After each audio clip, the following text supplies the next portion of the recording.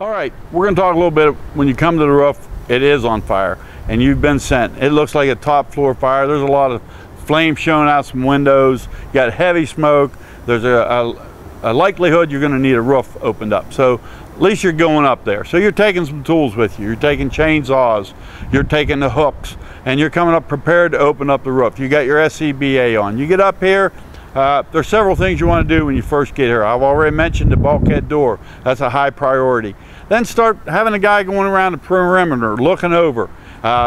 You can see a lot from that roof real quick that command may not want to know. You may go in one corner, the AB corner, you see a lot of flames shooting out a window or a lot of smoke trying to push out of a top floor window.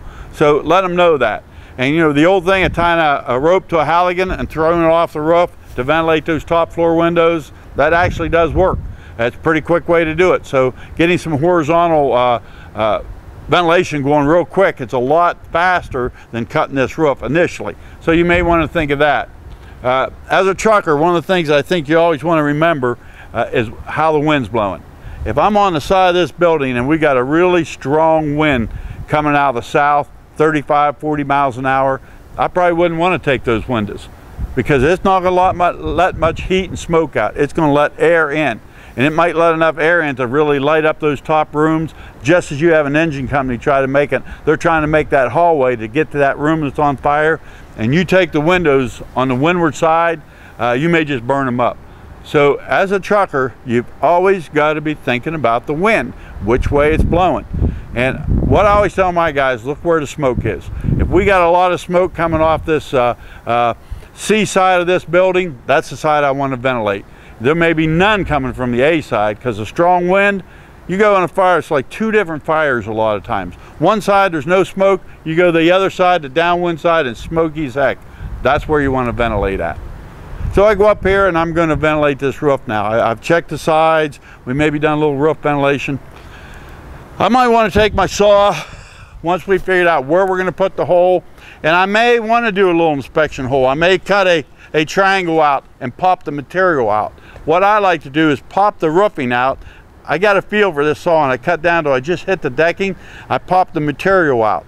I want to see how thick it is, how many layers I have to cut through, and then I want to look at the sheeting boards, which way they're running. If the sheeting boards are running this way, I know the main supports are running this way. They're always going to run at a right angle to the sheeting boards, the supports. So I cut a little place out and I look and I go, the sheeting boards are running this way and the supports are running this way. What I'm probably going to do then, I'm going to take my saw and I'm going to plunge through in the same direction that the supports are running. I'm going to plunge through and I'm going to cut down and I'll make a pretty long cut, maybe 8 feet. And then I'm going to turn and I'm going to take my saw, and so I got my sheeting boards and my supports are running that way. I'm going to start cutting like this. I'm just going to take 1/2 step out, overlap my cut. Let's say this right here is my cut. I'm take a nice 1/2 step, plunge through, cut back. I'm going to move over about 1 foot, plunge through, cut back.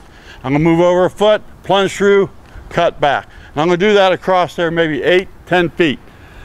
If it's sheeting boards, when you're doing that, they're going to start dropping right through. They're going to drop right through.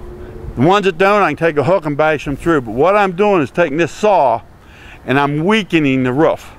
Instead of cutting an 8 by 10 hole and then trying to pull all that roofing material out, I'm going to weaken it with a saw. Let the saw do most of the work and get it ventilated. Then I'm going to push the ceilings through if I can't.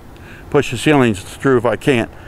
The only disadvantage with that method is when you're cutting these small segments, and if they do, the boards fall through, and we'll show you in a later series on this what we're talking about, but it's going to start ventilating right away. So it may get a little tough. You may create more smoke.